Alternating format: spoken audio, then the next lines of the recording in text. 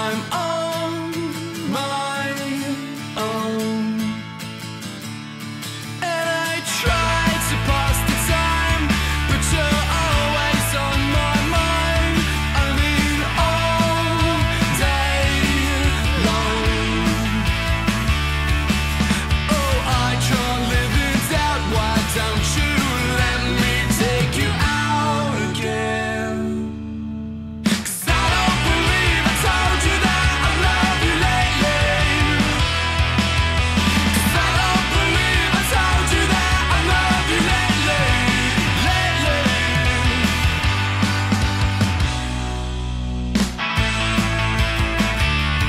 No,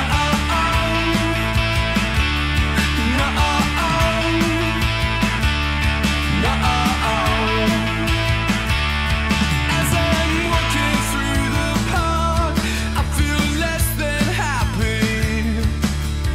It cuts me to the bone. I'm still in love. 'Cause I turn on the radio and they play the songs we know when I'm on my own. And I try to pass the time, but you're always on my mind. I mean, all day long. Oh, I can't live in doubt. Why don't you let me take you out again? 'Cause I don't believe I told you that I love you lately. I don't believe I told you that I love you lately. 'Cause I don't believe I don't believe I don't believe I don't believe I don't believe I told you that I love you lately.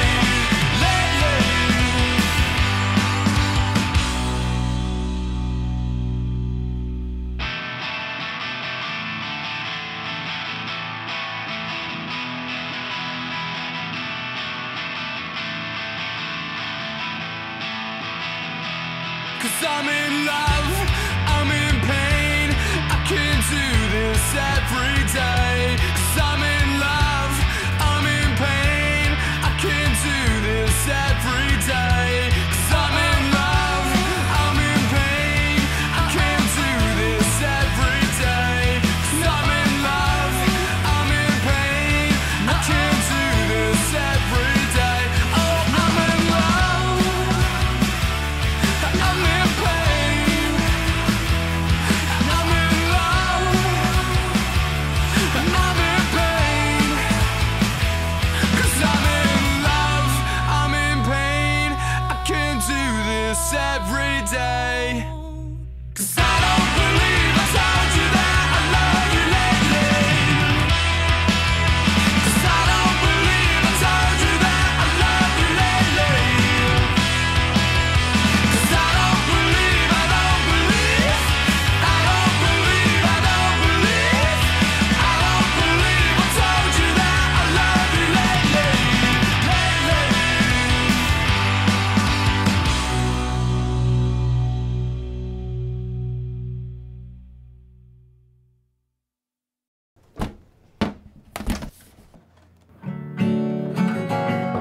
What? I gotta go, Come on, this is the only room with the verb.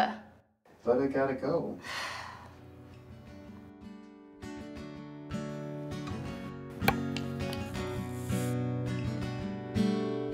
Thoughts knock around in my head like pinballs in my brain. It hurts back and forth, but I don't score points. Yeah, I just keep on feeling worse. The glass on my hand feels cold. I should, eh? That was, hello. How's it going, everybody? I'm Ben from Universal Audio. Welcome back. Happy Monday. Just in time here for another Office Hours. Guys, this is going to be a really fun one. Talking about one of the subjects that's near and dear to my heart, which is saturation, harmonic distortion, just getting in there, taking the sounds that sound good and making them even better, because that's typically what saturation does. But we're going to dive deep into what saturation is, and then show you guys a bunch of different ways to go about getting it for your mixes, for your productions. But thankfully, I don't have to do it alone. I brought Drew along with me today. What's up, Drew? What's going on? Hey, Ben. How you doing? Doing Good to well, see you. man. I know it's weird to do this as a duo, and so this is like a first duo show in a very long time. Matt's out on Yeah, I think vacation so, today, yeah. but Yeah. I think you and I, man, we'll hold down the fort. We'll do him proud. Yeah. We got good stuff lined up. I think, people, hopefully everyone will enjoy it. And Matt will be back with us next week. And, we'll do some more fun stuff. Yeah.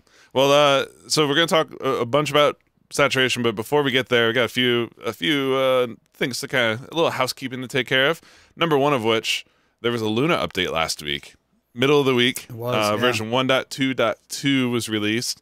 So this one, it's primarily, Drew, correct me if I'm wrong, this is a lot of bug fixes with one improvement that I personally, I'm going to go ahead and take credit for it because I remember submitting the feedback for it multiple times. Yeah. The improvement was, if you guys are using session templates, when you type in a session name and then choose a template, it used to, forget what the session name was and replace it with the template name. That no longer is the case. If you've typed in a custom name and then you select a template, your life continues with the session name that you typed. And I'm taking full credit for that one because I remember submitting that feedback so many times. But that's all to say that Luna, as you guys all know, and I've seen some comments this week over on our YouTube videos asking for features inside Luna. Always keep on hitting the feedback button. Let the dev team know what's important to you guys for them to keep on working on next. Obviously, we just rolled out a bunch of big updates to Luna. So, if you've got stuff that you're finding in the app, hit the feedback button. Let them know what you guys are looking for to happen in there next. And then those bug fixes releases, the bug fix releases are super duper important. So they might not be super flashy, but they're good to have once in a while to kind of pull back from the features and say, hey, let's just let's tidy some things up. So they're good stuff there. Absolutely. And then I guess the question for all of you guys at home, question for you, Drew. We're going to be talking about saturation a lot today. So if you had to pick one UAD plugin that just tickles your saturation fancy, what one plugin would you pick for saturation over all the rest? God, you know what? It's a boring answer, but it's the God's honest truth, and that's ATR 102. Yep. ATR 102. I mean, it's super obvious, but it's on every single session and potentially multiple times, and it's just magic, man. It's just magic. If you don't have that plugin, definitely check it out. For me personally, it's how about you? It's the Moog filters. And I've got one of my examples today. I'm going to show this off because it's legitimately one of my absolute favorite plugins to overdrive. And mainly because it's got a filter right after it, which is kind of like it's the yin and the yang right there of you're going to overdrive, you're going to add lots of harmonics, and then using the filter to kind of pull that back. To me, it's just that is one of the easiest and most fun ways to add distortion saturation to tracks. Yeah, I'm not going to show it today, but I forgot about but the Moog is tambourine, percussion, tambourine, tambourine. Believe it sounds crazy, but tambourine is one of the hardest things to get right. Yeah. And the Moog, and because primarily, even with a great mic and a decent tambourine, there's just something about those harmonics that are in tambourines that just are, I don't know. It's hard to get them to feel in your crisp and lots of detail, but warm and not taking your head off. So, and the Moog is awesome at that. So that probably would have been third, and number two for me would be Vulture, which I'm going to show a couple things today. So it's crazy. I mean, there's so many good ones, There's so many good ones. Yeah. Checking out the chat here. Keenan called out the Vulture. Matt's calling the Fatso.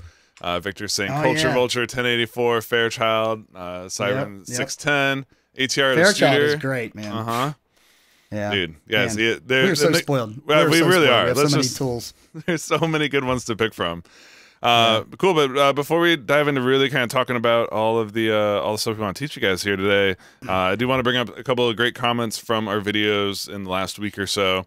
And one of the big ones that we just started debuting last week and will continue to be rolling out are UA live clips. Or what we're doing is we're taking the top morsel from each one of these live shows and giving it a little snip, a little trim, and a little pizzazz. Not a ton of pizzazz, just the snip, trim. So anyway, you guys, and the first one we put out was the sidechain gating with API Vision. I believe you did this one, right, Drew? I think so. Yeah. Yep. Sidechain room mics, right? Yeah. Yep. Yeah. So this one, Bjorn, longtime viewer of the show, I recognize that name and face from the live chat here. Yeah. Saying, these streams are dense with information, tips, and tricks. There are hundreds of them on YouTube and more. What a treasure of knowledge. We appreciate you, Bjorn. Yeah. Bill's saying, great idea with the short clips. Sometimes finding tips means searching through the long videos, so this helps get there faster. Hope to see more of these, which you will, Bill. And then had shout out to Miles. Shout out to Miles for putting for those real together. Miles. Yeah. Good job, Miles. And then KB Quest. This is a cool comment. This was on Joe Ciccarelli's mixing vocals with the Pultec. He had a great little suggestion here. If you guys missed this one, I wanted to elevate it. For this genre, chest frequencies are really important. So we're talking about hip hop vocals here. So his comment is basically, getting into that like 100 hertz area. And even I find myself doing sometimes with 60 hertz too. Like that 60 or 100 on the Pultec adds back this those seem like very low frequencies, right? Like they seem like they're below where the human voice may actually be operating.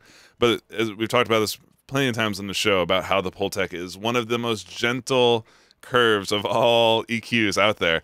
That 100 that reaches all the way up, but most importantly, it's emphasizing some of the proximity effects, some of that chest resonance, and can add a lot of meat and kind of just heaviness and girth, as he calls it, to the vocal.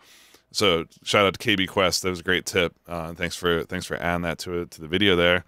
And then last one here, this is an oldie but a goodie. Someone, speaking of Culture Vulture, right? Someone commented on the release on the trailer for the Culture Vulture, which if you haven't seen it, just you know what, man, I won't be offended. Hit pause on the show right now. It's a gem. It's an absolute it's a piece of art. Make sure you guys check out, if you haven't already, make sure you go watch the Culture, or even if you have watched it, watch it again, because it holds up. It's still hilarious to this day. Leggy did a great job of that. Leggy just losing his mind. So it's the funniest music production equipment review. I wouldn't call it a review, but I'm happy. I'm happy that you're entertained there, Arturio. Awesome guys. Well, so that's our comments. I think that's all the main updates, kind of the housekeeping.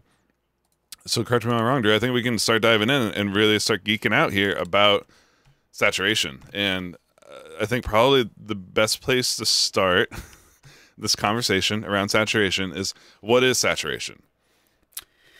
Yeah. So, I mean, I guess, the easiest way to think about this is that it's a type of distortion, right? Saturation.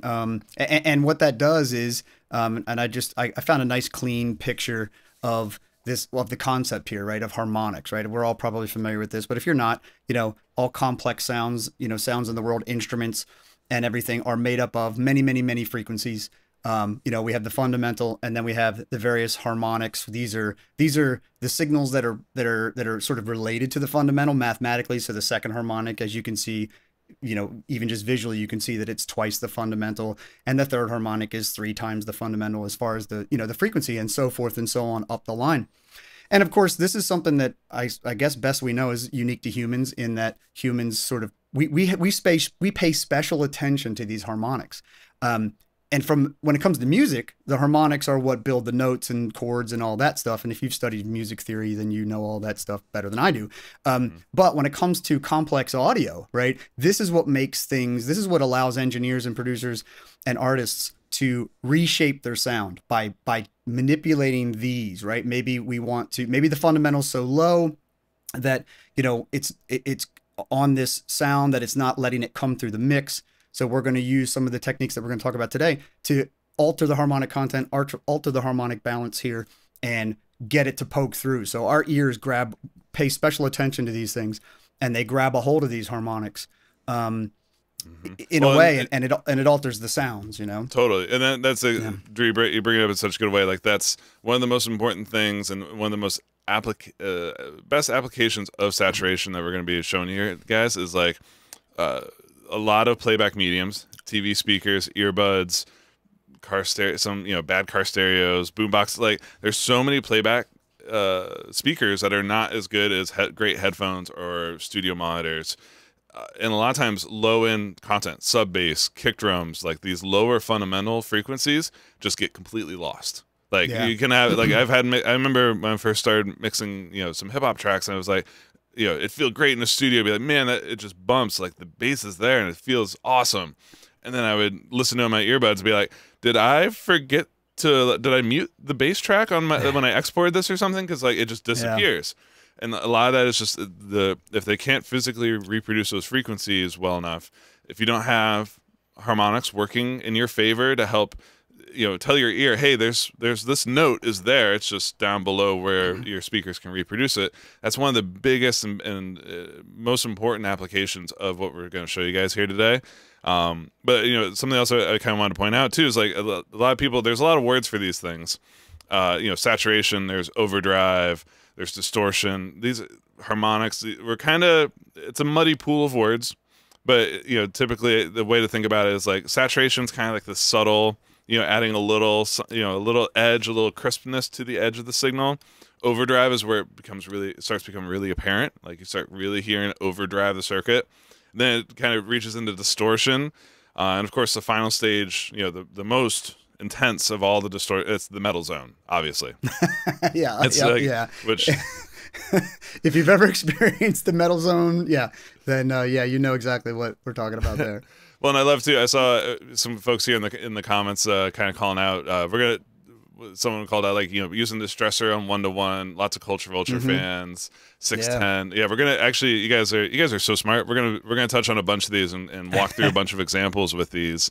But I think an awesome place to kind of talk about this and to start from, because each one of these plugins, there are different topologies. There's tubes, there's tapes, there's FETs, there's transformers. There's a lot of things that can kind of create the saturation effect, and that kind of imply that.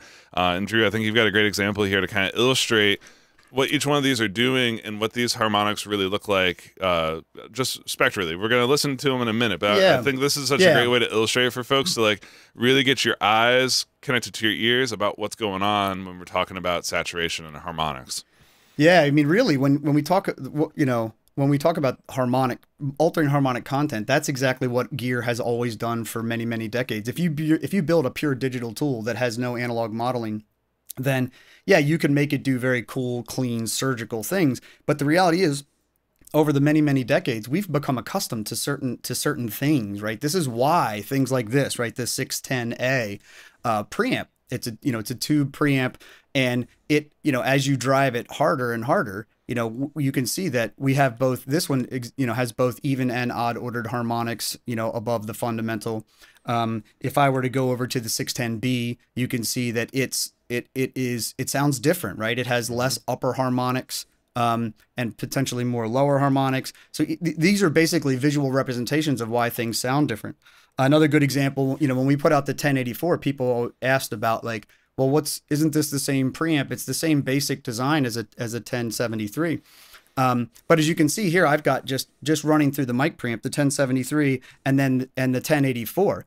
And as you can see, they have radically different harmonic structures and shapes. Wait, can you go back again one more time, just so to illustrate? Because guys, this is pretty crazy, right? That we all again, you think the 1073, 1084 Neve, it's a Neve preamp just with different EQs. Yeah.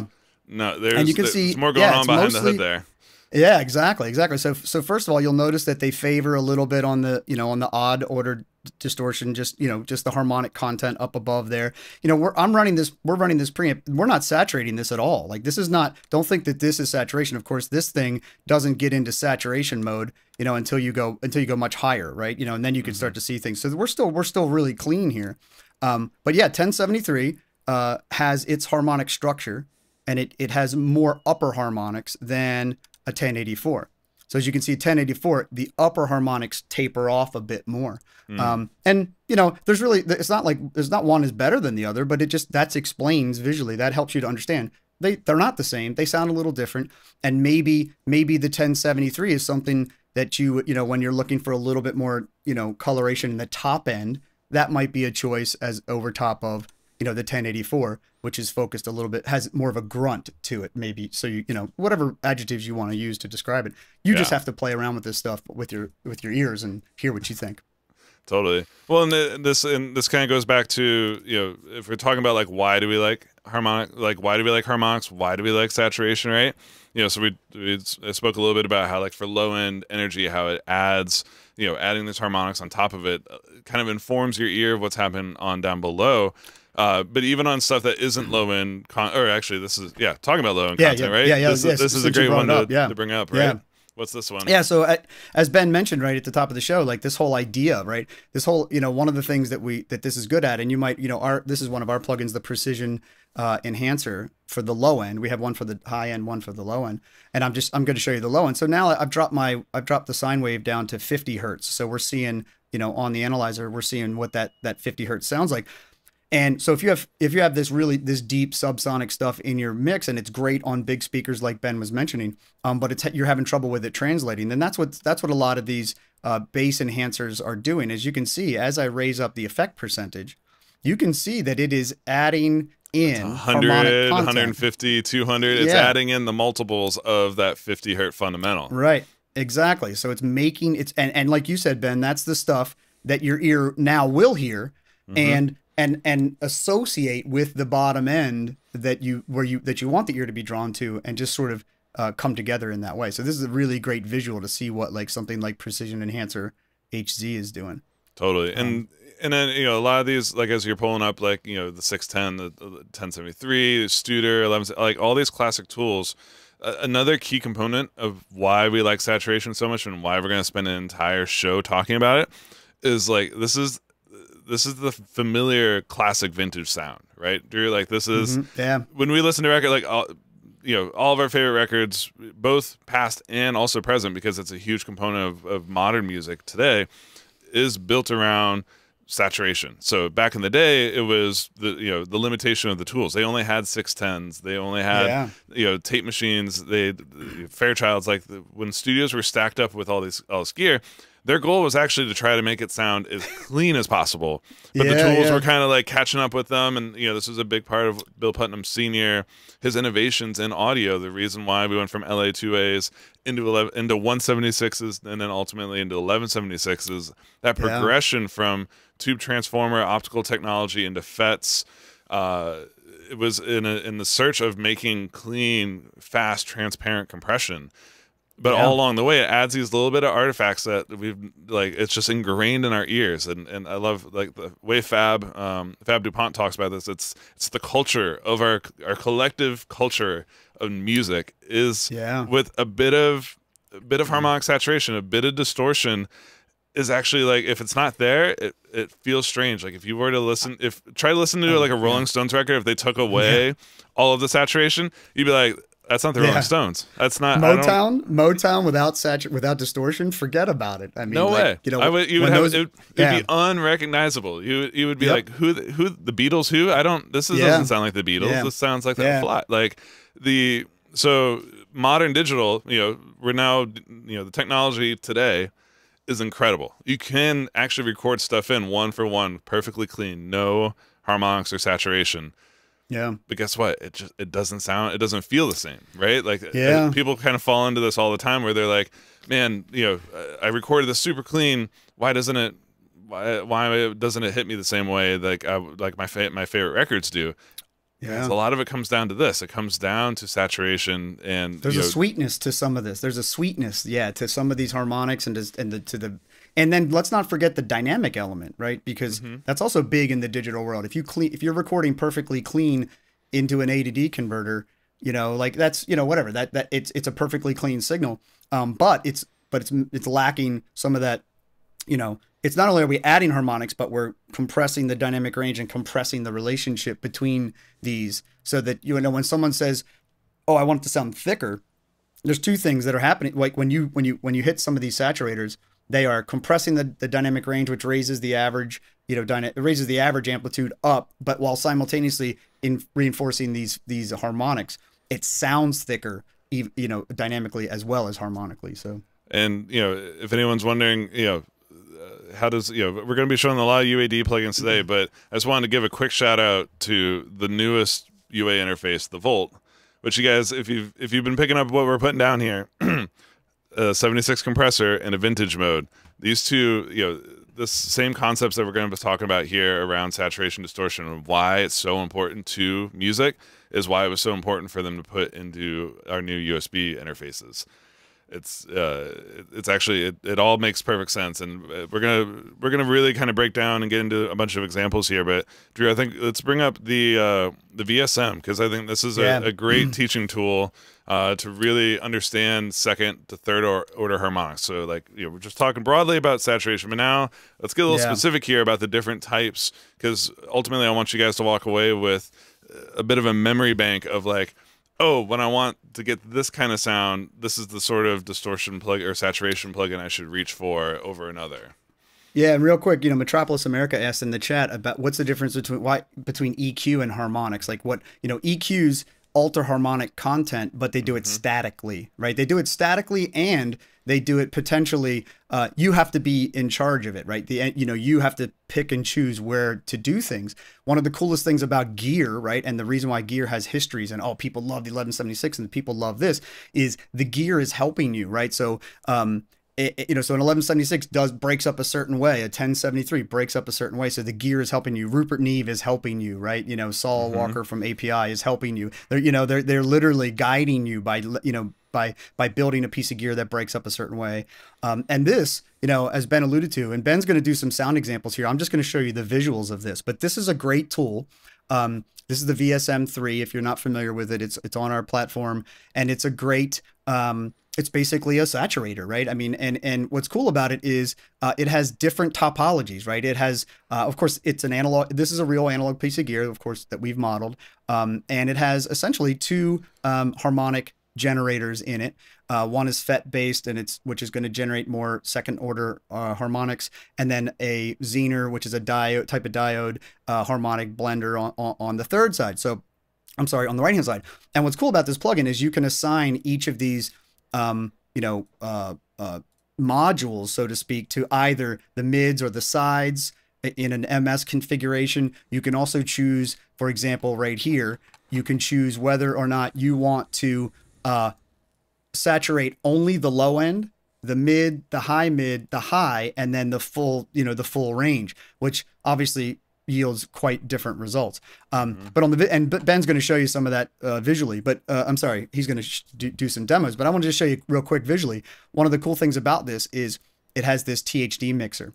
And if you look at the analyzer, you can see that when I'm at a 50-50 percentage, that we have a mixture of even and odd ordered harmonics. So, but if I go to the left and I lean into the second order harmonics, you'll notice that the balance shifts, right? So let me just go back and forth here for you to see how this balance is shifting. So if I go all second order harmonics, now I can choose how much I want to drive it. So this allows you to really determine how hard or how high up or how much saturation, how much do you want to drive into those. We have a shape control, which allows you to, you know, change the shape of what's happening here. As I mentioned here, if you want to do it to just the low end. So now when I drive the low end, you're not going to nearly be generating as much high frequency stuff. So if you just want to saturate your bottom end, you can do that. You can do that here with just the low button. And yeah, so it's super cool to be able to see this. And as I said, Ben will show you, do an auditory example, but this is really a great tool. If you, and I like to do this to everything, you know, I've shown several plugins here.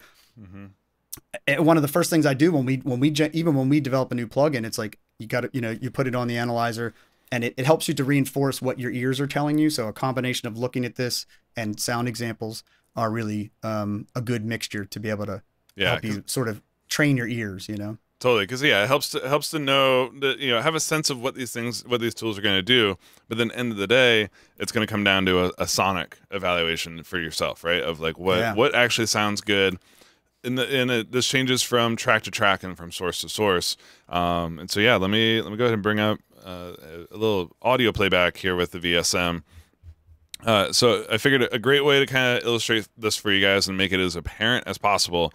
I've just got some smooth piano chords. That's it. We're just going to go long sustained piano chords. The great thing about piano for kind of teaching saturation like this is it's got an attack, but it also has this sustain. So you're going to be able to hear these harmonics over a longer period of time, and you're not getting distracted by everything. Like I'll show a lot of examples here with drums because again, getting stuff that has lots of transients, lots of energy kind of going into the saturation is a great way to really kind of enhance and show you guys what it is doing. So let me just play back these chords, and you'll see I'll turn up. I'm going to start in the second order, but you know, as you guys saw on Drew's screen, even when you're on second, you're still getting a little bit of third, right? So like all these analog tools, it's not pure just second order with none of the third, but it shifts the balance as he showed you.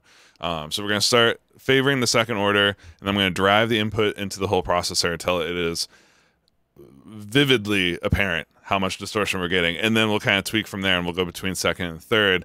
And I want you guys to use your ears and really listen super hard for what the difference is, and the difference is going to come above the fundamental tones of the piano. It's going to come.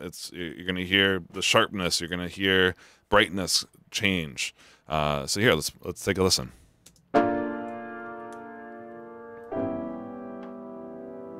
I'm just going to crank it.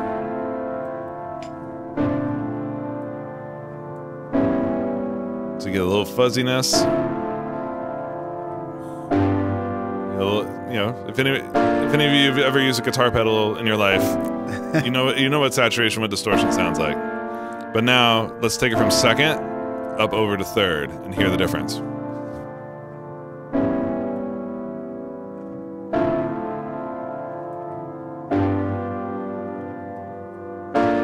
Listen up top. Listen to like the top edge of that piano.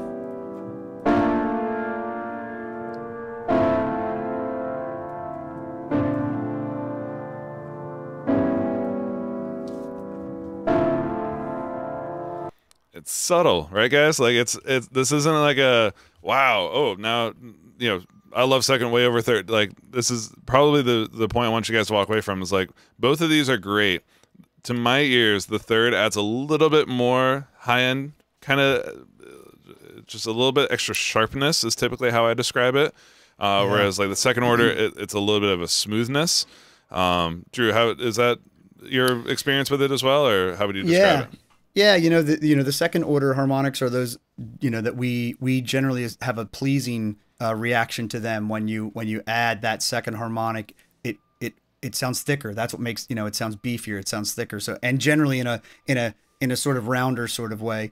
I guess you could use the word pleasing sort of way. Whereas third is generally a little less tonal. It's a little atonal, and when driven too much can be kind of ugly. But of course, it's all relative. So if you're blending it in, or if you're only doing a little bit, then yeah, you can actually add just a little bit of like aggression to something with those with the odd stuff that doesn't read as audible distortion, but just allows something to just sort of poke out of a mix, maybe when it wouldn't otherwise. Exactly. So let me play this for you one more time, and then this time, this sounds like I'm putting the piano through a distortion pedal. Let me bring this back to something that is a little bit more in the vibe of like a classic recording, where like I'm not doing this as a hey, let me smack you guys over the head with distortion effect. A little bit more of a like that's how I would want my piano to sound sort of vibe. So let's take a listen, and I'll tweak it for you guys to hear.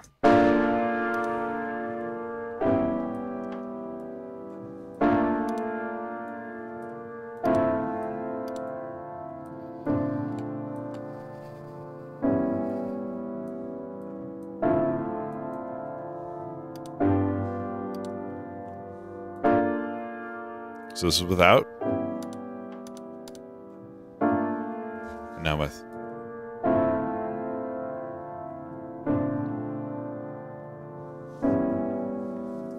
So now you can hear it, right? When I take it away, you're like, oh yeah, that's plain old piano. When I add it back in, there's still a little bit on the edge of it. There's a little bit in the sustain of it. There's just this like otherworldly thing. There's this like, oh man, that piano's seen some stuff. Like that piano, like it's lived a life. It's been some places. It's seen some stuff it didn't want to see, but ultimately, like it kind of grew up and became more mature, and it has something to say now. It's an elaborate way of saying I love how distortion sounds on pianos and stuff like this. Yeah. So that is at its core. That's a great way to kind of teach harmonics. Now I think probably a great kind of segue here would be to dive into some specific topologies of Yeah. different saturation harmonic plugins. You know, so like I said, we got our major food groups. We got tube, we got tape, we got FETs, we got transformers. And let's to keep things obvious. Today we're gonna work our way from very obvious effects down to more subtle effects. So couldn't start any more apparent than where I put that piano there at the beginning. But another super apparent one is everybody's favorite. A bunch of you guys called this out as your favorite saturation. That is the Culture Vulture. And Drew, you got an example to share with folks? Yeah, actually, I got three little things prepped here, and actually, I'm going to do a little bit. This is probably a little bit of an unorthodox version of the culture or application of Culture Vulture, but I love this thing, and I use it even on really subtle stuff. So, like the first couple examples I'm going to show you are more subtle, and one's on a set of drum overheads, right? Acoustic drums on the overhead mics, and this I find this is something that saturation doesn't have to be super duper audible. And in this case, you're going to see that I like it for even for things like overheads where it's in lieu of a compressor or possibly in addition to it. But like I generally do this first, like pretty early on. And let me just listen to the overheads without it.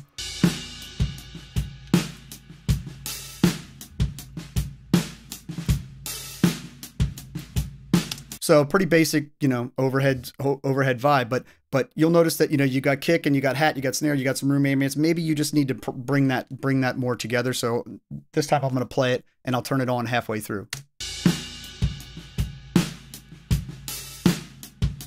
And on.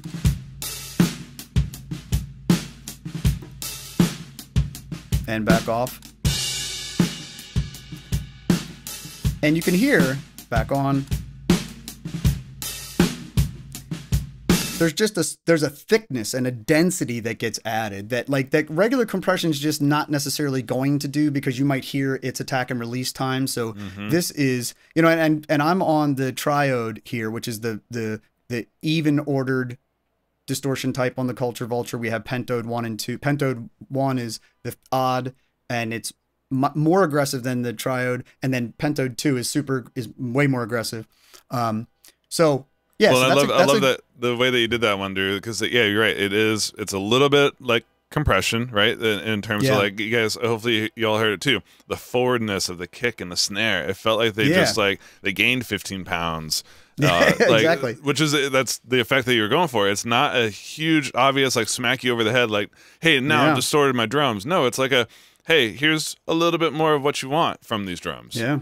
And if you'd have tracked this, back in the day, if you'd have tracked this on a 610 console, you'd have gotten that naturally in the mic pre, or would have, or you tracked on a Neve 80 series, you'd have gotten that from the preamp, So in a lot of ways, we're having to put that back nowadays. Yeah.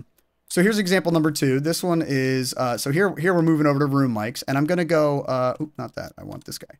I'm going to go still in the triode, but now I'm on room mics and I'm driving it just a little bit harder, and we'll start without.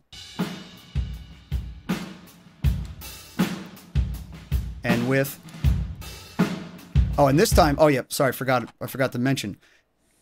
For this demo, I'm using the filter, right? This filter is really great on the Culture Vulture because it allows you to knock, it's a low pass at 9K and 6K. So on the overhead example, I left the filter off because I wanted full bandwidth into this in my saturation. But on these room mics, I don't know about you, Ben, but sometimes room mics, you want the oomph and the girth of the drums, but you don't want the splatter of the cymbals, right? Yep, exactly. So this is a great tip on using the Culture Vulture for slight saturation and engaging the 9K filter. And you might say, oh well, aren't you deadening the top end? But remember, this is a room mic that's blended in with the overheads and all of the direct mics. So when I put this in, you're going to get the thickness and the low end and the saturation, but also a reduced top end.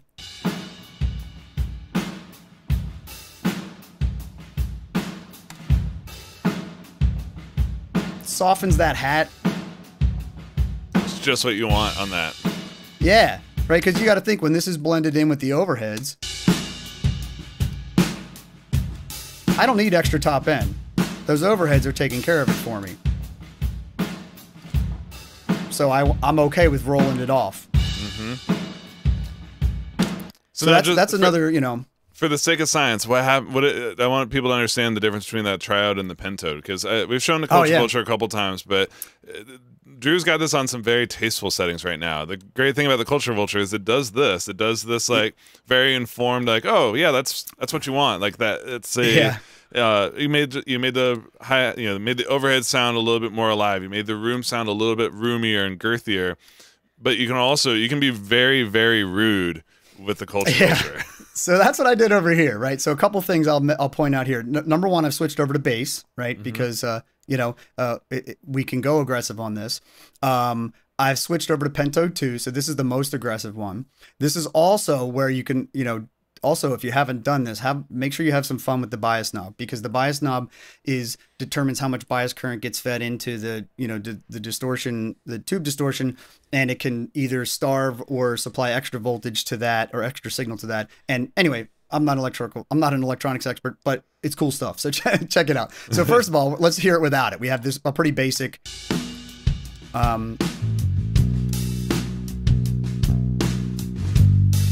Pretty boring bass, right? But we put this guy on it, and we're gonna, this is gonna be significant. So I've got it output level down a little bit, and you'll notice I have the filter at 6K. So this is obviously with bass guitar. You may not want a super fuzzy top end, so I'm gonna get rid of some of that top end. And now, and on its own, that sounds kind of ugly, and I'm doing it a bit heavy on purpose. But listen to the bias knob.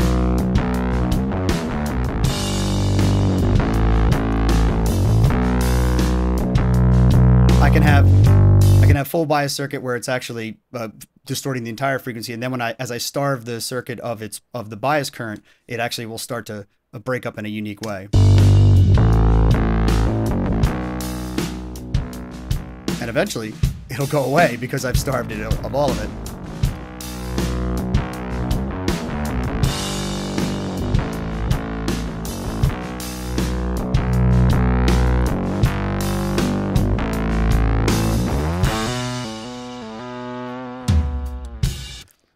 So yeah, you can get.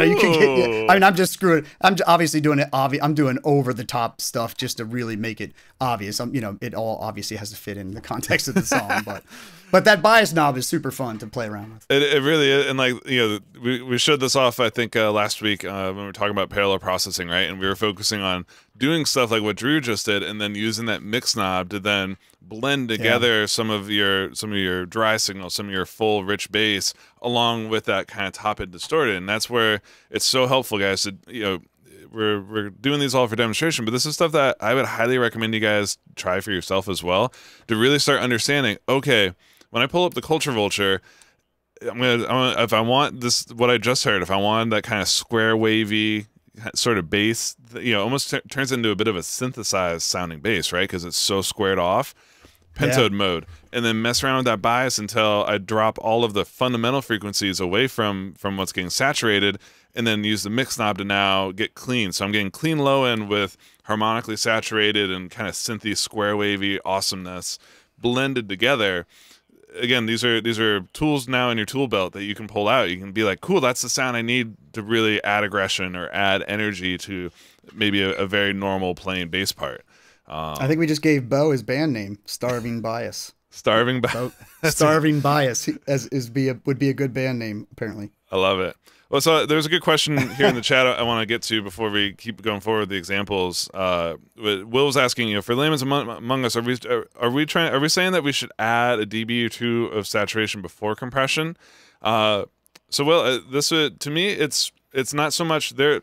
First of all, there's no rules. These are all just purely guidelines, as Jack Sparrow would say. But really what we're going for here is you want to pick and choose your elements. And we talked about this with parallel processing last week too. Pick and choose what needs this extra life, what needs this energy. And a lot of times you'll receive tracks that are synthesizer presets or loops, or you may have sources that have already been saturated. They might not need more. Or maybe they didn't saturate enough. So it's really, you got to make the call based on the context of what you're working on. Does it need to sound more vintage? Does it need to sound more forward? Does it need to sound girthier? Like all these dimensions that as an engineer you can add to the sounds of your productions, of your clients' mixes. You have to do it with some intent. You got to do it with like, oh, there's a reason why I'm throwing the Culture Vulture on this bass right now. It's because it's not doing this for me yet, and the Culture Vulture is what's going to add that layer of sound that I need to get there. So I'm not going to say there's generally do this or do that. I guess, Drew, do you saturation before compression, compression before saturation, or does that not really matter what order it goes in?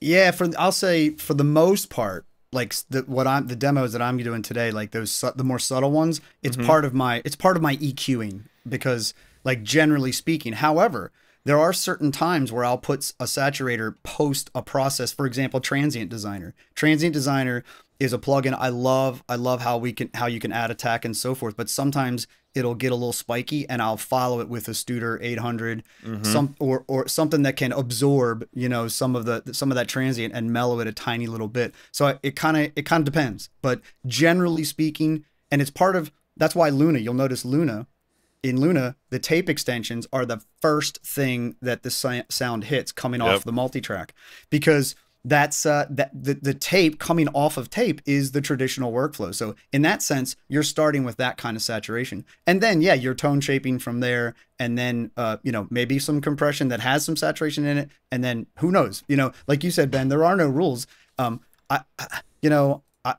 Don't be afraid to experiment. Don't ever think, oh, that doesn't look right, you know, or I don't think I'm supposed to do that. Like, you literally just have to, you know, you have to go and trust your instincts. Larry asked a question in the chat. He asked about, will parallel saturation create phase?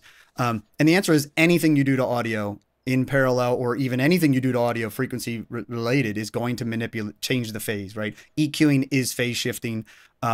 You know, that's why, of course, we have linear phase EQs that attempt to time align and compensate for the phase shift that's occurring, and they can be great in the right context. But for most single channel stuff, you don't want or need linear phase stuff.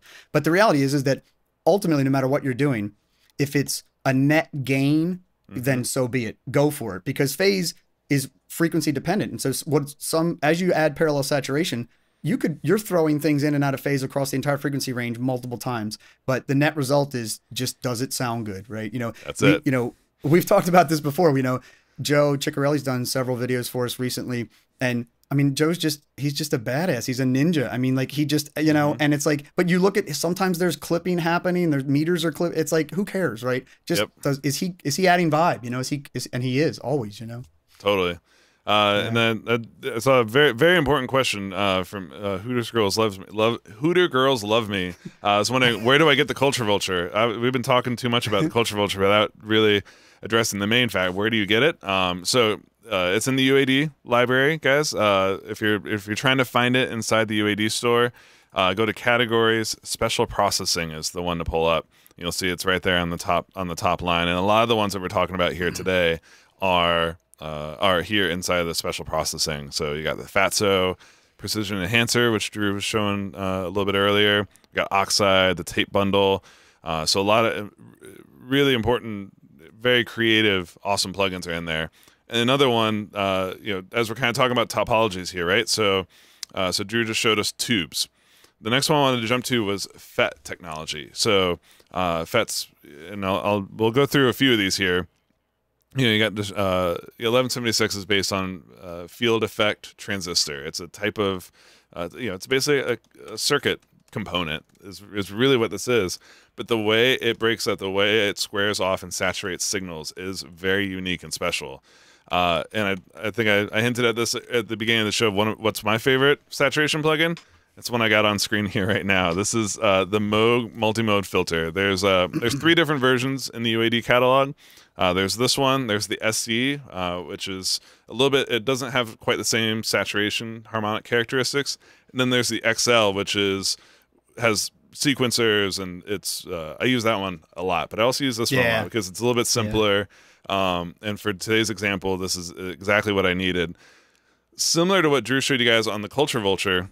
One of the main reasons why I love this plugin is because not only am I getting an incredible saturation kind of overdrive out of it, but it's immediately followed by a Moog filter, which, you know, you're going to hear. If I leave the filter completely open, harshness kind of starts coming through pretty quickly. So being able to like add a bunch of harshness and saturation, but then filter it down and chill it out a little bit, to me, like it's like the perfect combination of what I want. So I'm switched from piano to a drum loop in here. I'll just play it for you guys clean first, and then we'll kick in the saturation.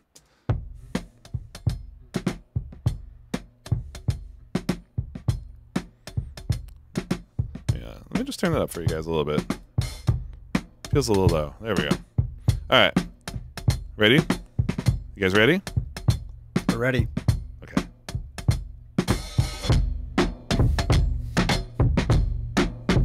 Man, I can hear that. Hear the shells in the room. I can smell everybody's stank faces at home right now because, like, the minute you turn that on, it's hard to not go ooh. All right. So what are we doing here? We're driving it, guys. So here, I'll play that again. I'll make less faces, but I'll show you the controls that really matter to this, which is the input drive and the filter cutoff. So I'll roll this back down a little bit to something a little more, a little bit more, a little more tame. But then also really want to focus in on this filter.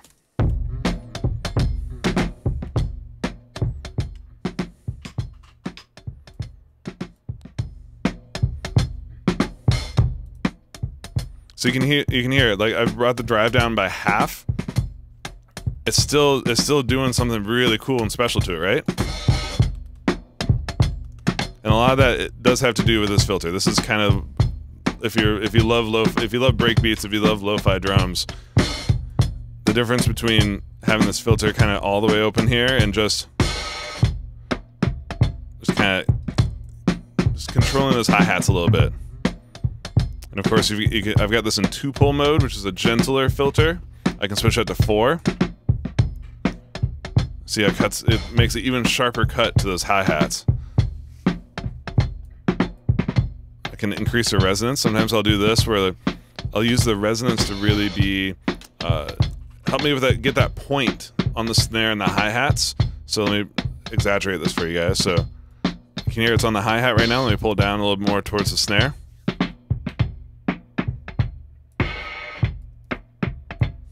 And let's drive into that a little harder.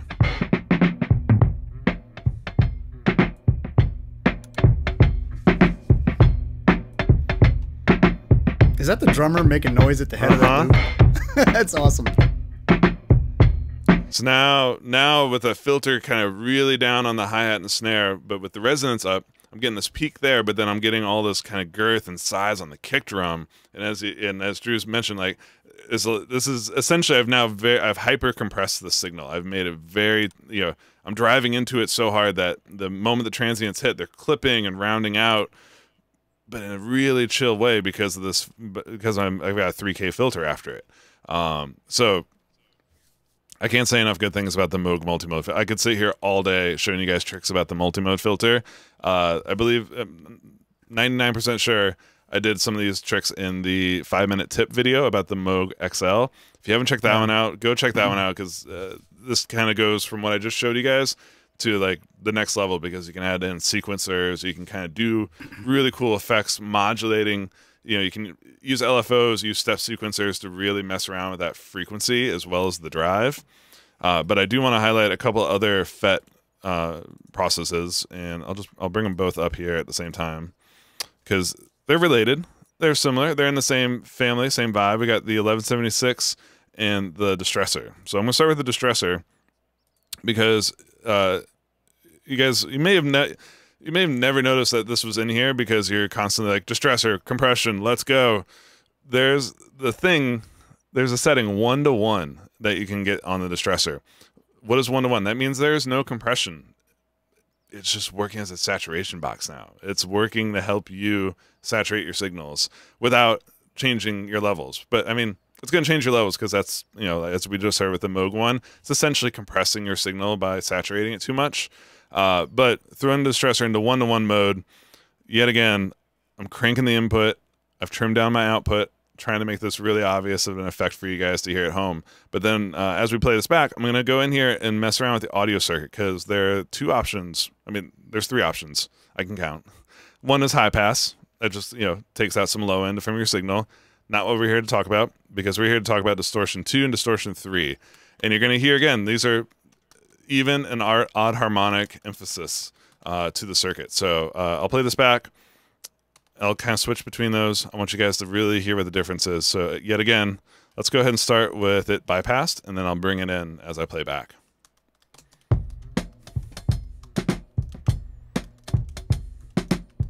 It's nice. This is a really good clean loop. I spent a lot of time in Splice finding something that was like cleanly recorded because I knew I was going to mess it up like this.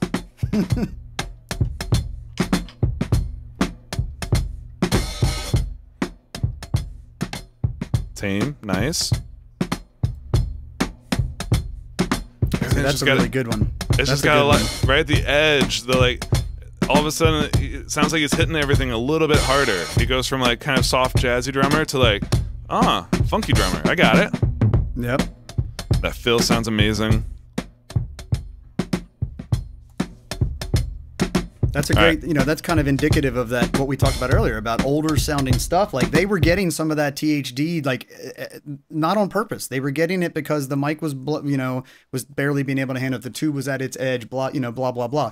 And it went through a lot of different circuits. So like, that's a really good A/B on just add, like no one would ever read that as distortion. Cause no one, by the time the song's out, no one ever heard it without that saturation. So like, that's the only way you in. Exactly. Yeah. You would only know it that way. We only know Motown that way. We only know the Beatles that way. We only know this stuff, you know, when it was coming out of their mouth, it was crystal clean and clear, you know, but like it went through these chains, right? So that's a great A/B there, Ben. Yeah, and so let me kick it on one more time, and I'll show you guys, because the 2 and the 3 they take this to the next level here, because right now we're just 1-to-1, just driving the input, driving the transformers and the circuits inside of the Distressor. Now I'm gonna take it one step further. So this is we're in engaged. You can see I'm redlining THD, but now let's go to disc 2.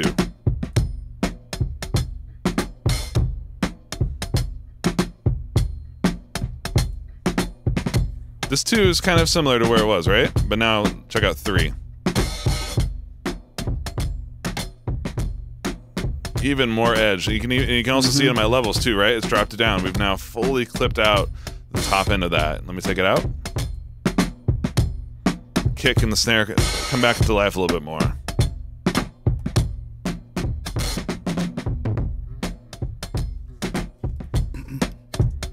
So, and by the way, you guys are hopefully noticing I'm using a little bit of a trick here on the real Distressor, right? You have this button where you cycle through all these options. One of the nice plug-in only features that you can just click on the name to turn the features on and off, which is very, very handy when you're doing ABs like this. And try, again, I hope you guys are listening really intently and kind of picking up the subtle differences between these ones, because these are not smack you over. You know, the overall effect is kind of smacking us over the head, but between 2 and 3, there's these little differences to like the edge of the sound, to the way it's controlling the transients, and especially as you guys heard when I got to disc 3, it was just, you know, kick and snare. Hey, no, you shall not pass this level right here, which adds a different character to it, which you really heard on that fill at the end. But I do want to compare this to the 1176, which can do a very similar sort of thing, guys. And you may have always wondered, why is there an off setting on the attack? That is because you can turn the gain reduction circuit off and do exactly what I just did with the Distressor. Dime the input and then trim your output until you're happy. Attack and release don't matter anymore. The ratio doesn't matter anymore. We are purely using the 1176 as a distortion box. And by the way, the hardware does that. You know, it's not a plug-in only feature. The real 1176s, you know, have that switch. I have one have it Rev F right there. Right? So yeah, that's not specific to the software. Just so you know. Mm-hmm. So Nono's asking, wait, how are you not hitting the compressor? I was in the 1-to-1 ratio on the Distressor. That's how you do that. It's not hidden, but it's not a lot. And I think on some Distressors this is referred to as British mode. Don't ask me where the name came from, but 1-to-1 just means no compression, similar to what I'm about to say do here for the 1176. So I'll start with it out, so we can, you know, put in your ear what these raw drums sound like, and then I'll bring in the 1176 and just listen to the edge it's adding to the sound. I'll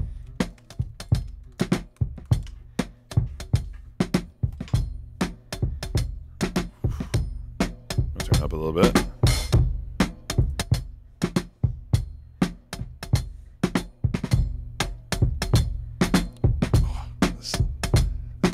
reminds me of what drums sound like on old records. Like it goes from like, it's a fine recording. It's a great accurate recording. It's very dynamic. Just kind of unusual for a lot of drum loops. It's hard to find drum loops that haven't already had a lot of saturation or harmonic processes to them. But check it out, man. When it goes from very nice drummer.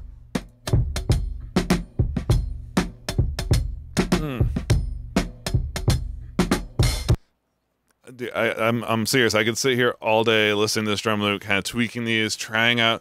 You know, Drew, I know you mentioned like you love the 1176 Rev A to do this sort of stuff. You can do this with the AE version, like all the 1170. Each one of these plugins, man, they all do something a little bit different, and that's why we have so many of them, and why we're all you know, all of us UAD users are so spoiled with like the plethora of choice to add harmonics and saturation, energy, and life to tracks. Like we are in the golden era of being able to like have all these tools at our fingertips and be able to be very deliberate about what sort of saturation and harmonic ingenuity that we're adding to our mixes here these days. And wow. Yeah, the 1176 is a great example. The Rev A, the earliest version, like it's actually revered now, and it's the most expensive one on the used market, the blue stripe, and it's the dirtiest and it's the grittiest. And of course, when they were selling it, people would complain, you know, oh, it distorts too easy, or it has too much distortion, what have you, you know. So of course, you know, Bill would, you know, designed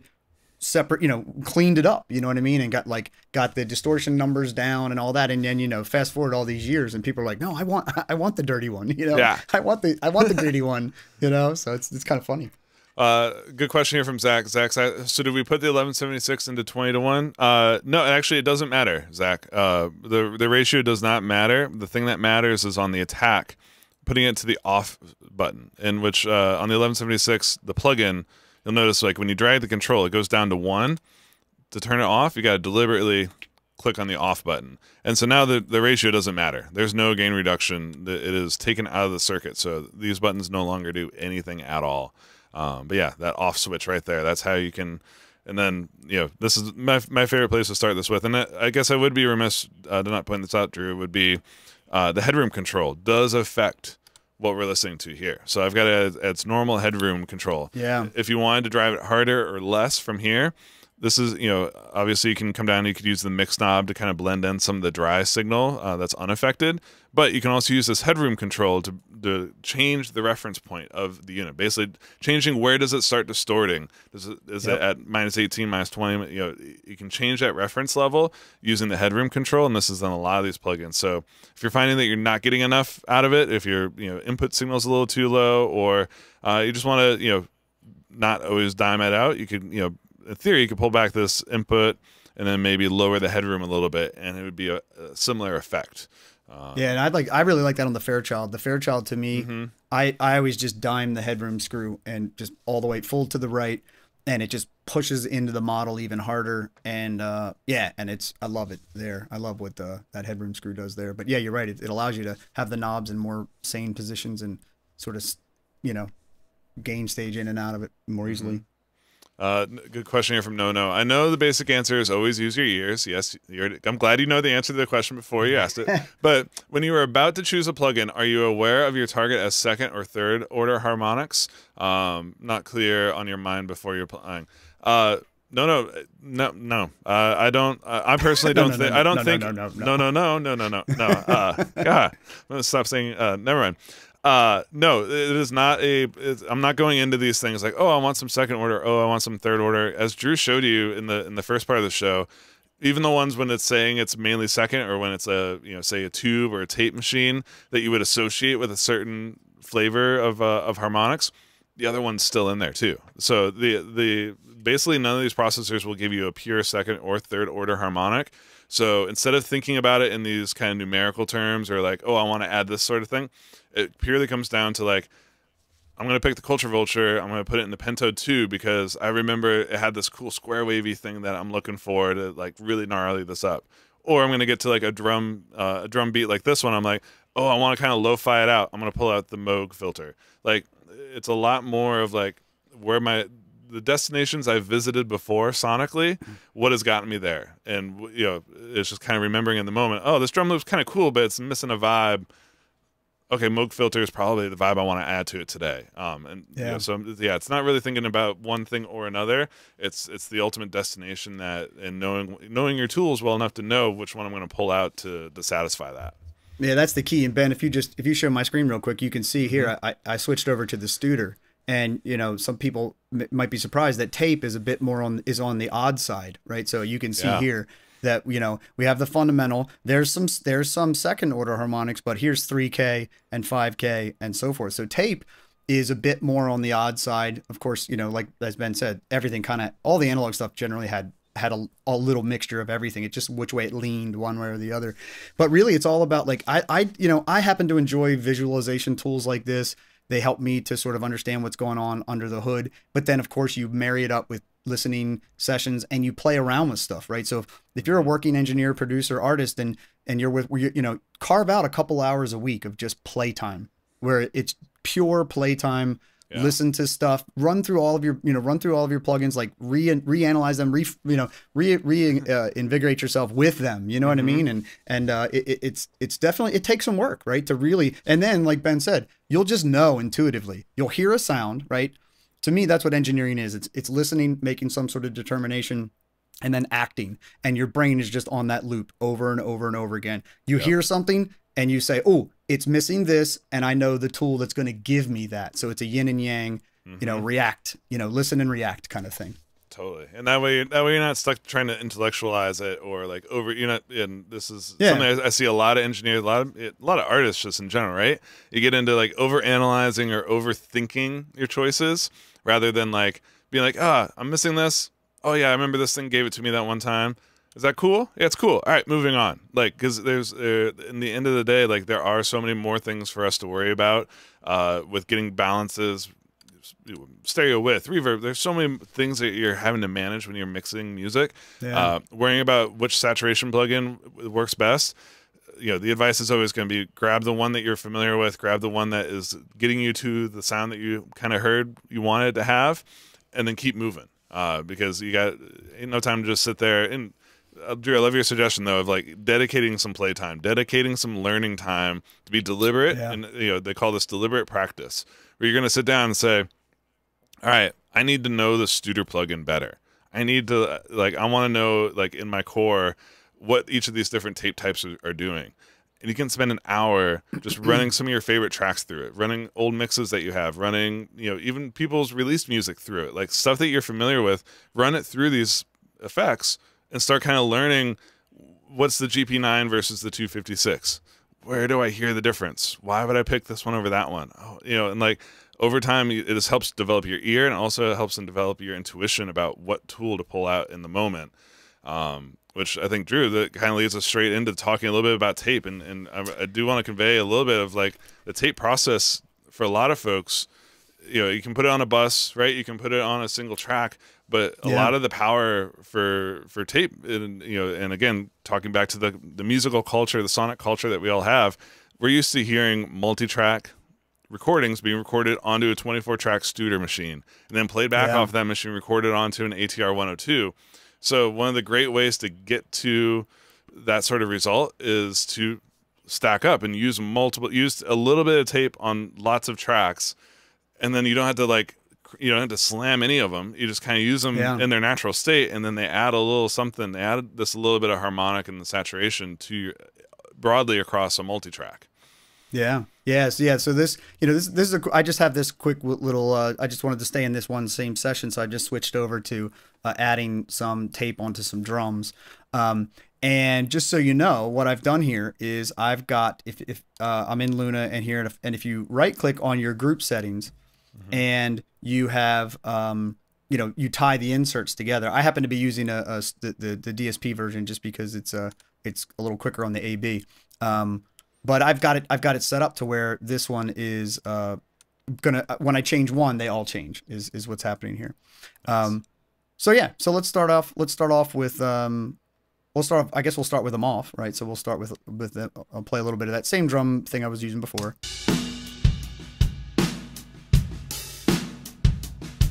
And we'll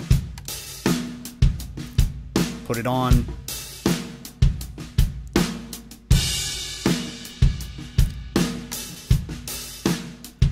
put it off.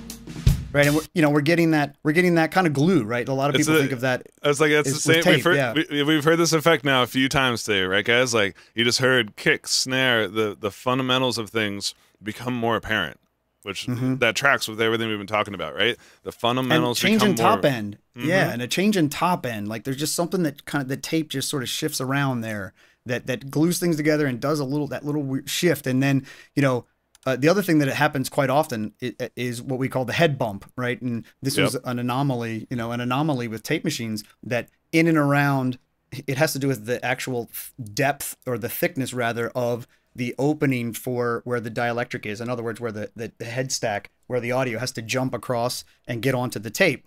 And yeah, there was like this weird anomaly that happened at that head bump. That's why they call it the head bump, because it's basically tied to the geometry of the head.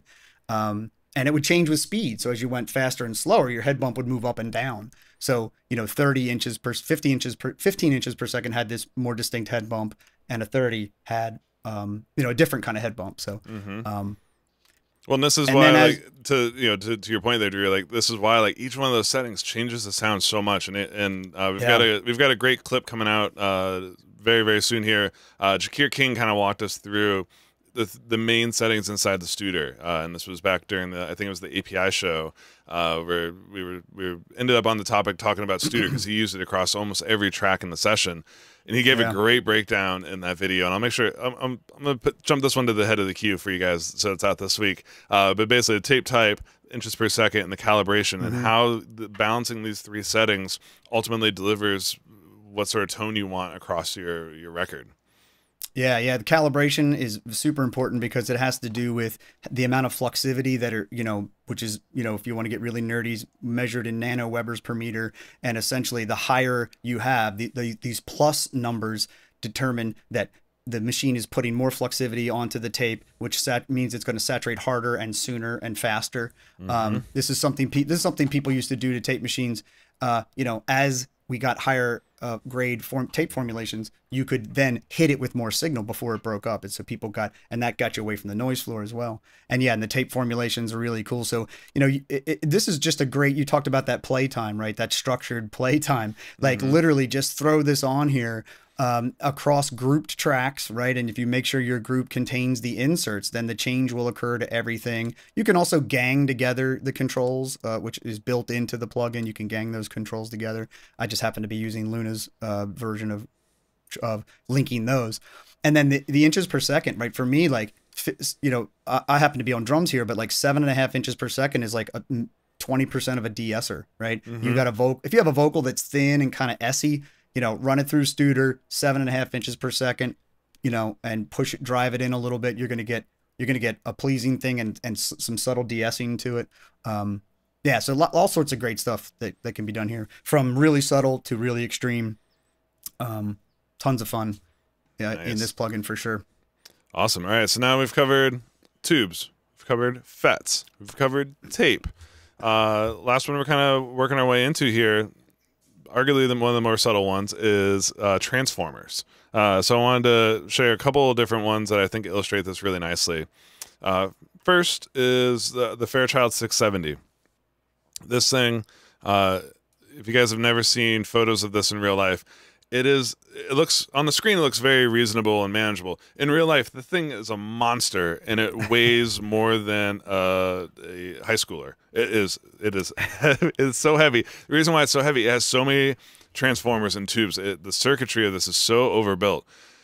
Great thing about the UAD model of the Fairchild is that it has every one of those is accounted for, and so you're getting all of the same sort of saturation characteristics, and just the little interactions that happen between the tubes transformers is kind of what makes this a magical box. So I'm not doing anything super crazy here. This is the Drew special. Dime the input gain all the way up. So we're driving into it as hard as possible. And then I just brought the threshold till it was doing a little gentle bus compression. And a couple of weeks ago we did a whole episode talking about bus compressors.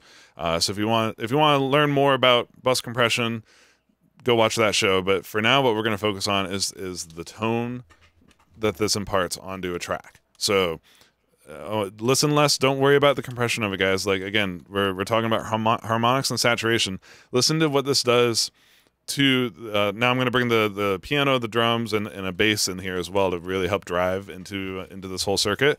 Listen to the differences in parts across the whole mix, even with a very reasonable amount of compression happening.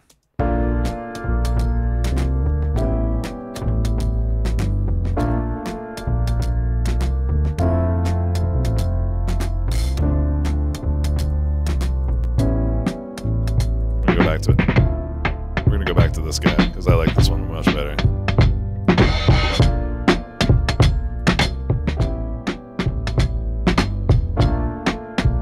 There we go, a little live balance for you guys. Alright, so now we got all my elements. A little bit of saturation already happening on each part of this. And now, bring it all together.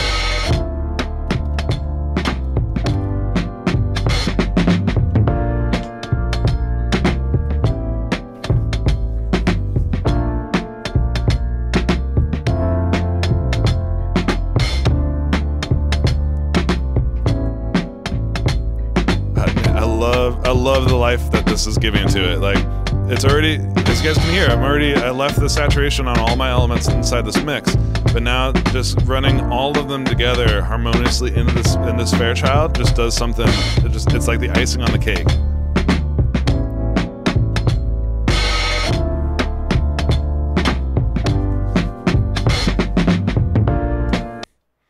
Like, Fairchild, you just. No words can describe just how important and how awesome the Fairchild can be on a mix like this. Yeah, it's super beautiful. And I just so you know, Ben, in case, and for those of you not looking at the chat, I just threw a link to our deep dive as well, because we talked about the Fairchild with bus compression a week or two ago, but back in March of this year, I think it was, we did a full deep dive walkthrough of every single knob and function of the Fairchild. I threw that in the chat, so if you're not watching the YouTube chat, check that out real quick. You can go there. Hell yeah. So the Fairchild, it's heavy. This is, if you didn't hear the color of the Fairchild, let us know, because that's, to me, it's plain, it's very, very apparent, very, very obvious what it's doing. The little extra sheen that it's adding, extra little bit of weight, a little bit of extra harmonic saturation going on. But I wanted to compare this and contrast it to something we haven't shown in a little while here, which is the Brainworks the Shadow Hills mastering compressor. In this one, mastering compressor, this is an awesome plugin as well. It's two different compressors in one. There's an optical compressor and a discrete compressor. But the thing I'm going to highlight for us today is that it also has switchable transformers. So you can go between nickel, iron, and steel transformers. And so I want you guys to close your eyes, use your ears, or maybe keep your eyes open so you can tell when I'm switching it. But you'll hear just a little click as I go between them, just like on the real unit. But listen to the contour, the low end, how it excites things up above it. Listen to how that changes as I rotate between the different transformer options. So let's take a listen. This is on nickel right now. To iron.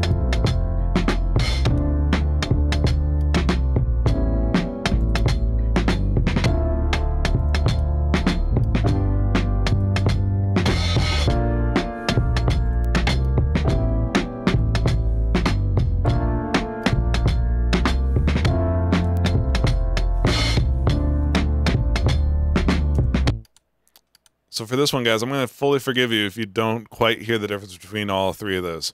It is remarkably subtle. Like, it preserves a lot of the signal. This is not like a huge night and day difference. And this is why we wanted to do transformers last, because transformers typically are kind of the more subtle saturation, right? And a lot of times the way you get more out of them is by pushing even harder into them. And I'm being incredibly reasonable with the amount I'm pushing into the Shadow Hills right now.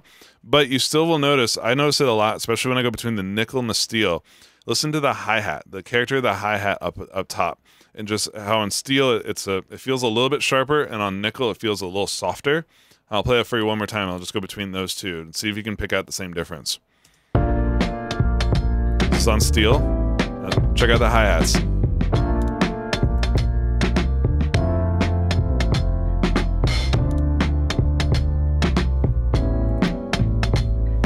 The snare contour changes a little bit as well.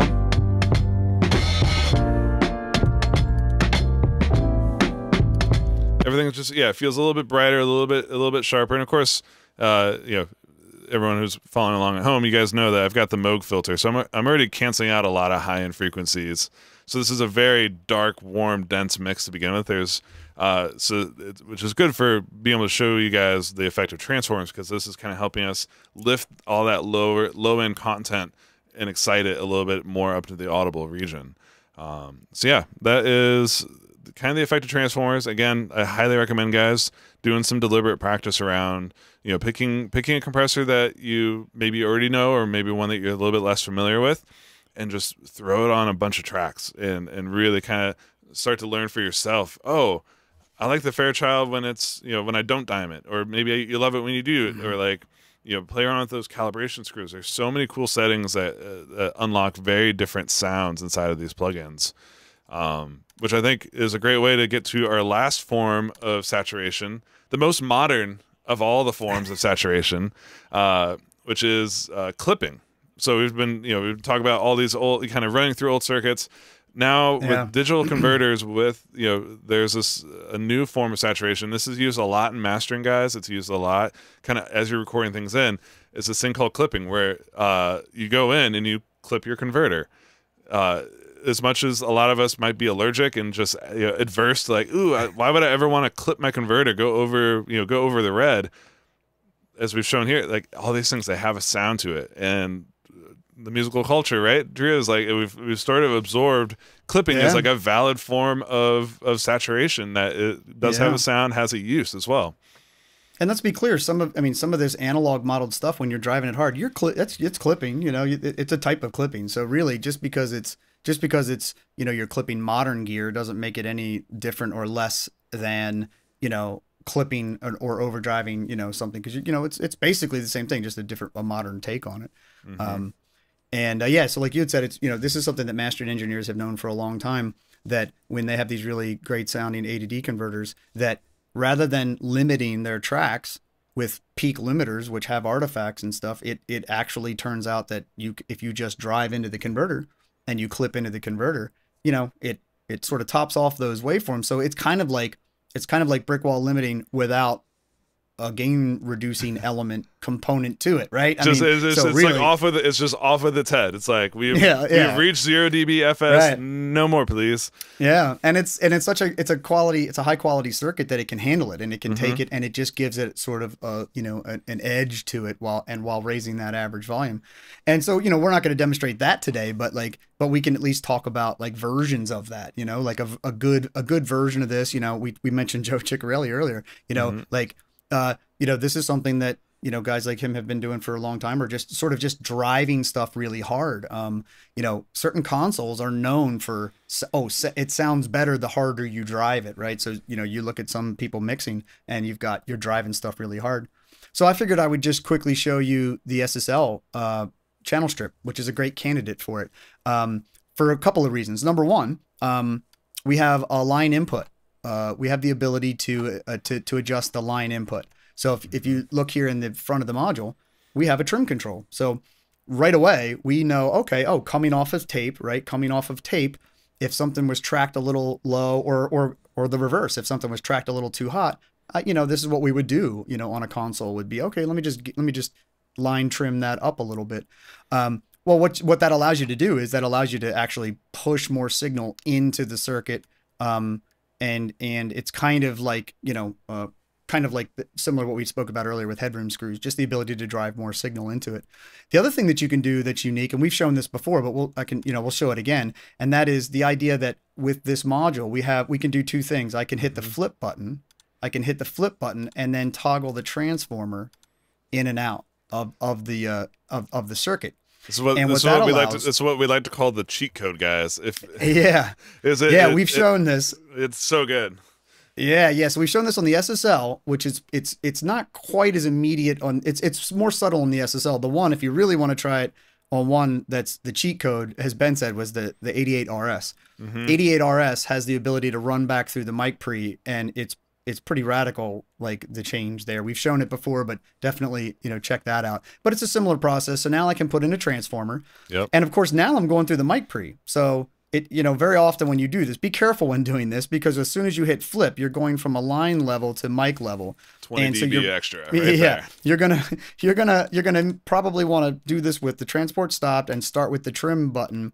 Start with the pad in, and then you can raise up the gain. And basically, what you want to do is go to a point where when you do this, it's more or less unity gain. And then that's when you can really tell that you've gain staged it appropriately through the mic pre. And of course, you might want to say, hey, let's go a little harder, So you might want it to be, you might want to drive in. That's where you're going to determine, am I actually driving more than I would be with the line input? So that's one thing to try. So right there, you've got transformer in the SSL, which you normally wouldn't get unless you're coming into the mic input. Number one. Number two, I have the ability to drive into that. Of course, all of this changes the gain staging through the entire plugin. So of course, make sure you get this dialed in right, then dial in your compression settings, because they'll be impacted by it.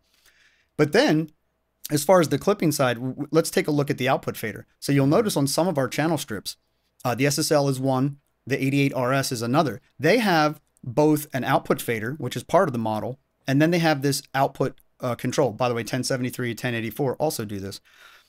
You'll notice some, not all do, right? Helios and API Vision do not do this. And that's because this has to do with their design and their topology. SSLs, the Neves, they have the channel amp is post fader. So when I raise this fader up, I'm actually driving or saturating or potentially clipping into the line amp for a given channel. And then that allows me to have this digital trim afterwards. So on Helios and API, the topology is not like that, and so it just doesn't exist. But anyway, at any rate, this is allowing you, and I've got this ganged, so everything I'm doing on one channel, it's doing to all of my drums. So this would be the case with all of this, right? And I realize I probably just messed up my settings, but whatever, it doesn't matter. The point is to have fun with it, right? So let's just see what happens. Let's see. This will probably, I don't know if this will work because I did just mess with the settings, but let's listen.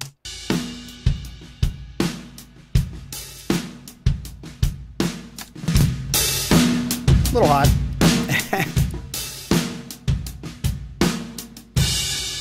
So I'm going to drive that a little bit and bring down the digital output. Yeah, that's good. That's more back to where it was. So now that I've got that situated, let's do another A/B here. So what we have is relatively mild drums that potentially could benefit from some saturation / clipping, and I'm going to do that by running it through these modules. So let's hear that again.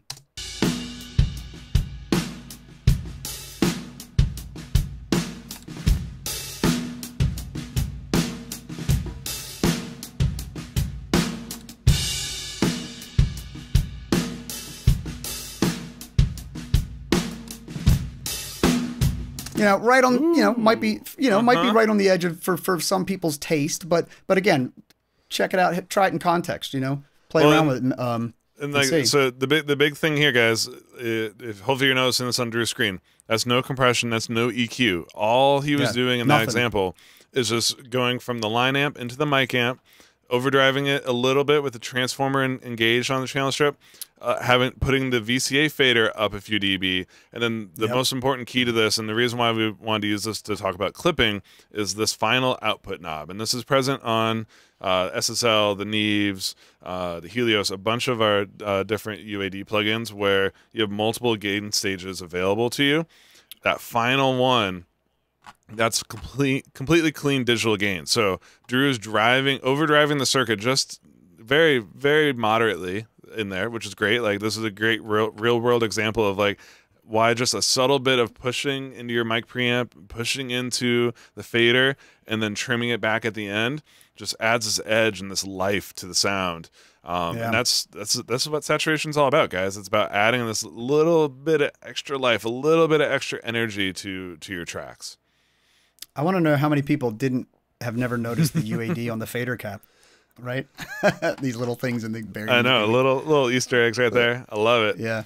So yeah, I think that's a pretty good example of like that's granted that's hard clipping, and I was probably so I can imagine people out there thinking that's a little too much. It might have been, but this is all to taste, Exactly. But there was no doubt that it added sort of, you know, it just makes it sound like the snap of the hand is just a little bit extra on those snare hits, you know?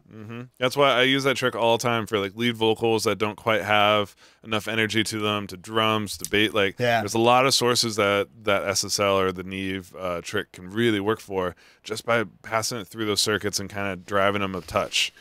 So guys, that's saturation in a nutshell. You know, hopefully this was helpful to get your ears kind of wrapped around what is saturation, what's distortion, why it's good, where to use it, different ways to get to it.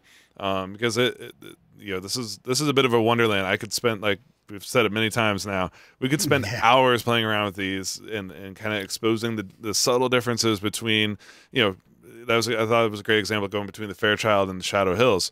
Similar sort of bus compressors, super different sounds. And so this is why, you know, when people ask, like, you know, honey, why do you have 100 compressor plugins? What do you use all those plugins for?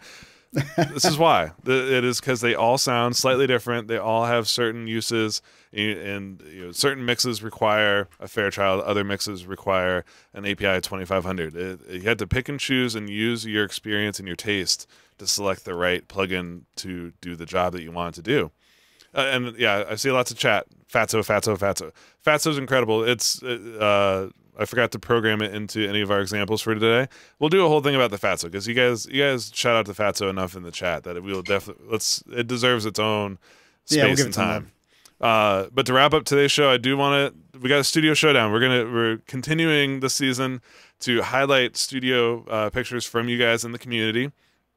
So if you are eager to possibly win a UA Live coffee mug, all you have to do is hashtag UA Office Hours on Instagram with a photo of your studio.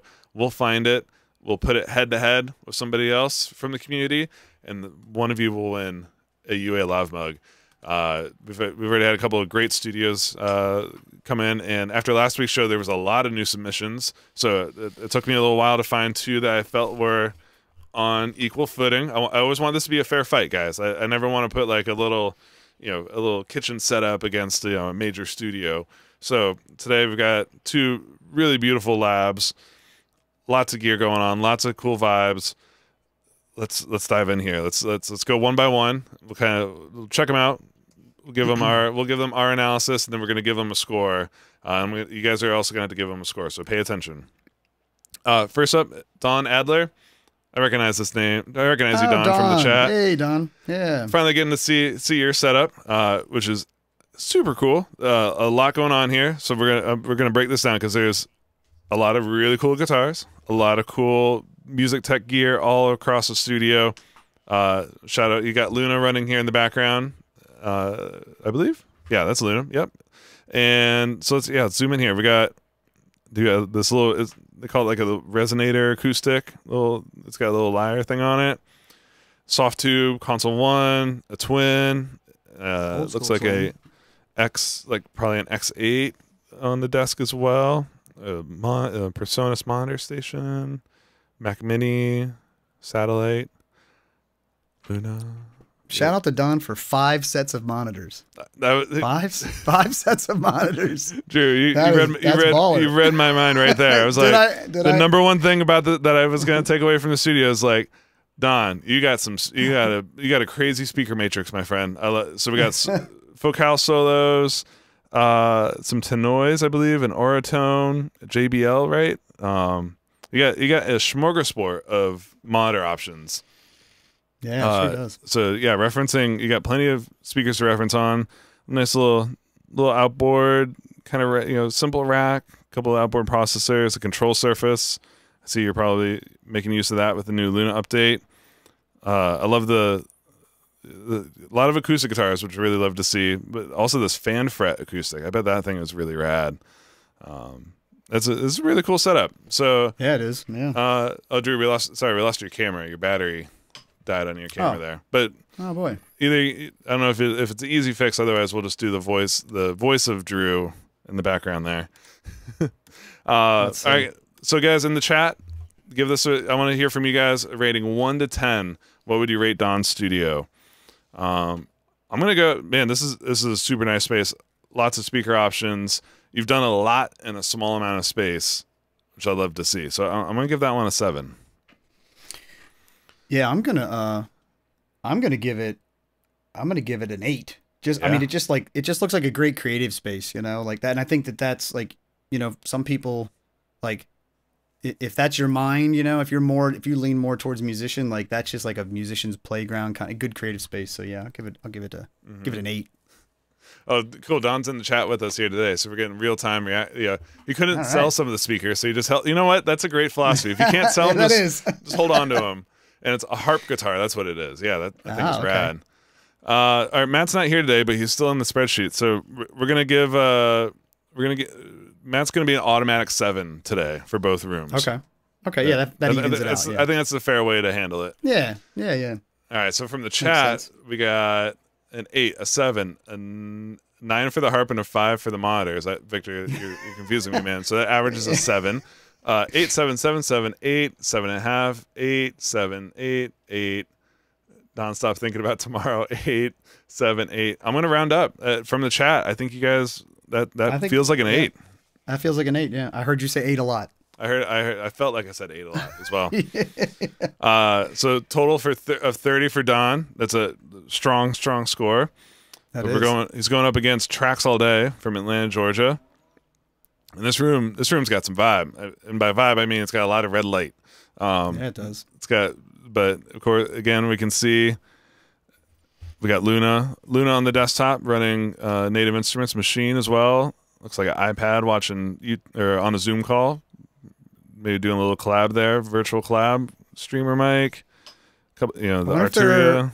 This person must be also a photographer. Right? Yeah. I mean, they got. I bet. Right? It's a great angle. It's a dark room. It's a dark room too. It's a dark room. Yeah, you can develop photos in here. You can develop beats. You can make everything. We got it looks like a GoPro on the desk, control surface as well. Let's see, going across here, you got 2 machines. I'd be interested to know how he works with both of those. It looks like one was running inside of Luna, maybe one's on a dedicated machine or something for sampling. But calling up monitors here again, we got near fields and then we got big boys. I can only imagine how loud this room gets, and I'm sure it's a lot of fun to bump tracks in there, man. But then, of course, end of the day, you can pull it down onto the small speakers and evaluate and mix. Acoustic guitar chilling there in the background. Looks like a water bottle down there. Yep. Always keep your lids on. Everyone, studio rule number 1: lids on your water bottles, right, guys? Really cool setup. Really, again, I'm a sucker for vibe. I'm in that LED camp as well. Late night. Turn the studio red or purple or blue or whatever your vibe is. I'm gonna give this one a 7 as well. I'm gonna keep it even. I honestly can't pick between these two, so I'm gonna keep it fair and go 7. What would you give this one, Drew? Yeah, I think I'm gonna give this a 7. I gave this one a 7. I gave the other one an 8. Yes, I'm gonna drop down to 7. Okay, Matt was an automatic 7. So from the chat, it's a 9 to tie, a 10 to win. Let's see what the chat says here. Tracks All Day is here now. So 8, Metropolis is hanging out with Tracks All Day right now. So giving it an 8. Red Rum 8. All right, I got 8. I think Blue Notes. I think that 7 was for this one, maybe 7.5. 2 machines, fader ports, and an iPad watching office hours. Oh, I love it. Tracks All Day. 7, 8. I missed the 2 fans. Oh, Don, nice. Good call having the 2 fans on top of the X8P. 7, 8, 8.5. Got the soundproofing. Good call. I did not notice the sound. We didn't really critique the soundproofing, but Tracks All Day does have it. A 6, a 10. Tracks All Day, I'm afraid you don't. I might not count your 10 in your thing here. So Zilla the Great, giving it a 9, a 7. Ooh. Guys, I feel this is averaging out to an 8 right now. Yeah.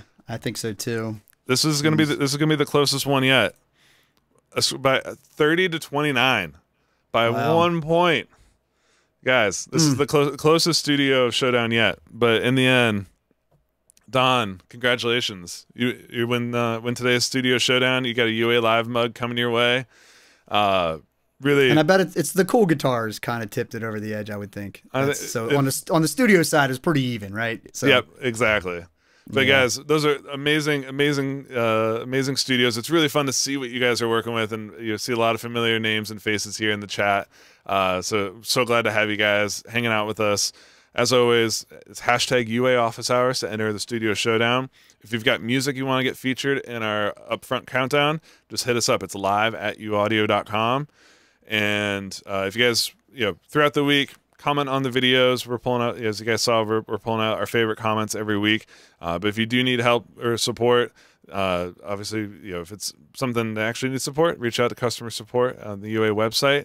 But you can also, you'll find Drew over on the Facebook groups or on the UAD forums. And if you guys have got suggestions for shows, etc., we love hearing from you guys and knowing what you guys want to see next, because we have a lot of fun, geeking out and talking about Drew, we just did over an hour and a half geeking out about saturation. Oh, God. Yeah. That's cutting it short. I could have done 3. I know, that's fast. Yeah, I know. That's fast. We could spend all day talking about this stuff and hanging out with you guys and sharing knowledge, sharing inspiration. But we love receiving that in return. So if you guys have got ideas for shows or things you want to see us cover, let us know. We're always listening. And I guess with that, guys, we'll see you guys back here next Monday. Everybody have a great week. Go out, make some music, and we'll catch you next time. Peace. Yeah. You should make a record. Totally.